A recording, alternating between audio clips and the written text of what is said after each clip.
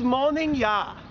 Here we are today at the mighty Waikato, the Wakatumba, Wakachanga, the old grey, the old lady, the old misty, the old bird, who's the hola harakara, marachara. And this is our child learning program for you young Kiwi landers.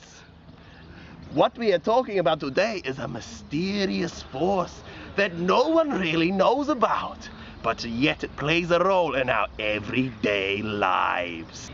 The Coriolis is a apparent force acting on moving objects that are mainly moving longitudinally. Do you know what that means? Yes, Mr. Something.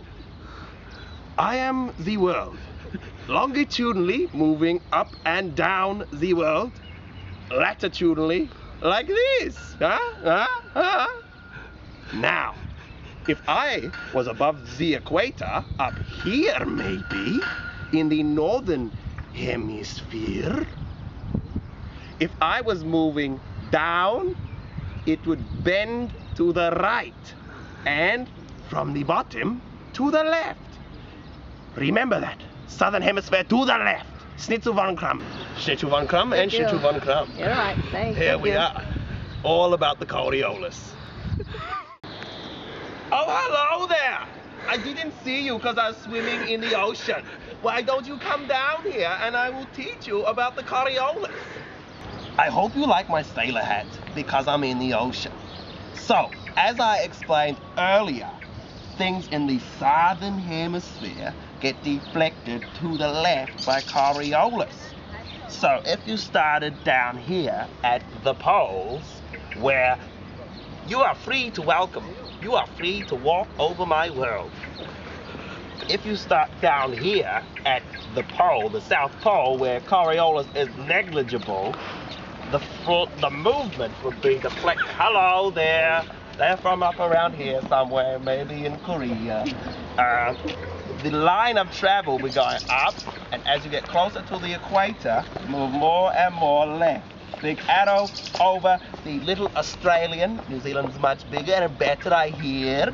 And then as you move south from the equator, it would again be deflected to the left, like this. And about 30 degrees south of the equator and north of the equator is the bottom of the Hadley cell, who was actually a friend of mine, and I killed him.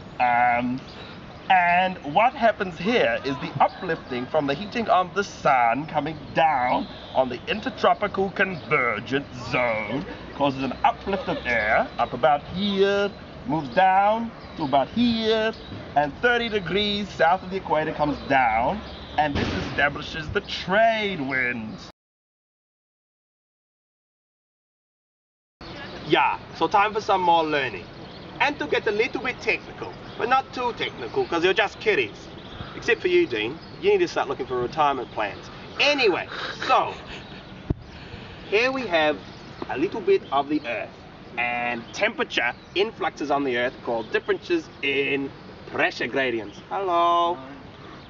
There are highs and there are lows. What happens is the pressure gradient force moves from the high to the low. Coriolis acts to opposite direction to the pressure gradient force, and the resultant wind to the left of the pressure gradient force is the geostrophic wind direction.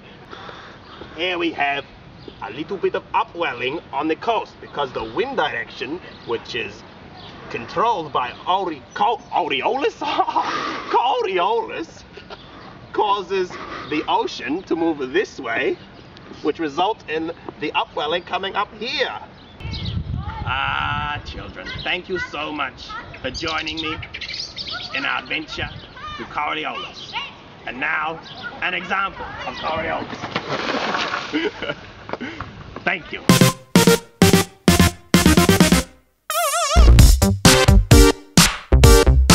Well, I remember you from a different occasion.